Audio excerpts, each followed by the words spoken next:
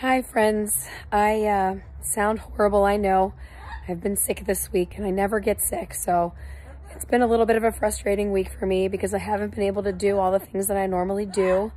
So I wanted to take a minute to put this video on my channel because sometimes I have clients that say to me that they feel very guilty about not being able to spend as much time with their birds because of circumstances like this, like they got sick or something tragic happened in their family or something that's really is a very good excusable reason to not spend as much time as you normally do with your birds.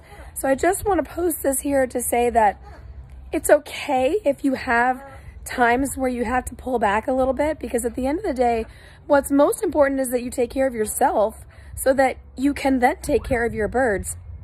They will forgive you.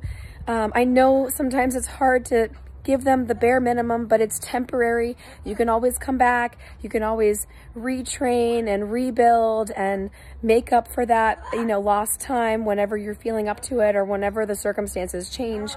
But just remember that what's most important is that you take care of yourself so you can then take care of the birds. So I just wanted to put that out there. I am in this situation as well this week. I'm feeling better now, even though I sound bad. So I will be back, up doing my normal thing as usual.